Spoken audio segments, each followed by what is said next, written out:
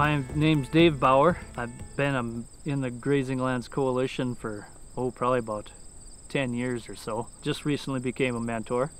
I'm from north and east of Bismarck, North Dakota, Baldwin and Riggin area. I originally grew up on a hog farm and raised hogs in a confinement situation, and we started to expand our farming operation. And as my dad and brother expanded on the farming, I came back from college, and to try to come back to the farm, I was kind of a hired hand, and then we'd come into land a lot like this that had cropland, but it also had a lot of pasture.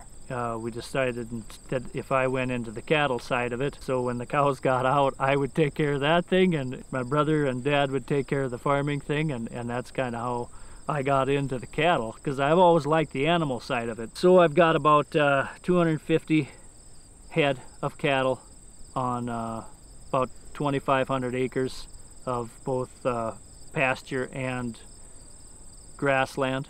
Well, as far as conception rates, when I first got out of college, I graduated with an animal science degree and range management. So you're taught that the more you can stick into that animal, the more she can return to you. And when I first started, I calved in March. I had to get the animals in good condition by feeding a lot of high quality hay in April, May, because by June they had to be in tip-top shape, in order to be able to conceive. I also took artificial inseminating class, so you had to feed a certain feed for 14 days, and then you had to give them a shot. Then you ran them through again, and then you inseminated them, gave them a shot, and then you ran them through them again, and you second inseminated them. I think when I did that, I got like a 55% conception rate, and everybody that I talked to said that was amazing. Well, I want a lot better.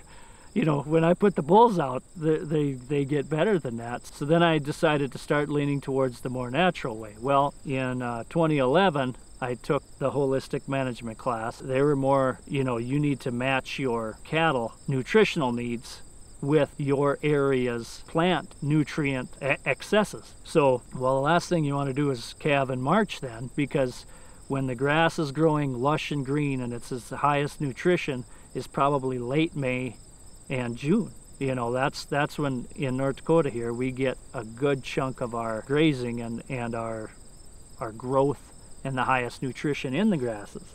So now we do get some later season stuff, but if you're trying to do it before that, the cow just can't get the nutrition unless you're paying for it to go into her. I move my calving dates to May, and so they're getting fresh allotments all the time, but it's not like I'm trying to get a 95 or 80% conception rate.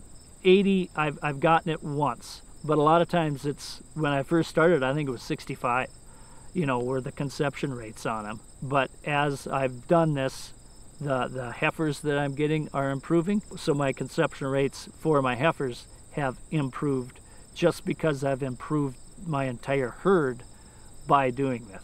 If I'm starting anew, one thing I would try to do is find somebody, and that's one place where the Grazing Lands Coalition can really help.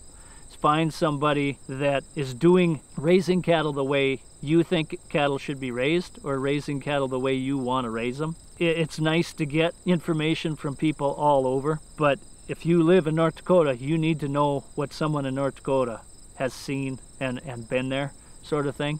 And I know we all get busy and it's hard to do, but especially when you're starting out, those cattle will tell you what they need, when they need it, and how to do a better job. Sometimes you just got to step back and let the cattle tell you what they need to know.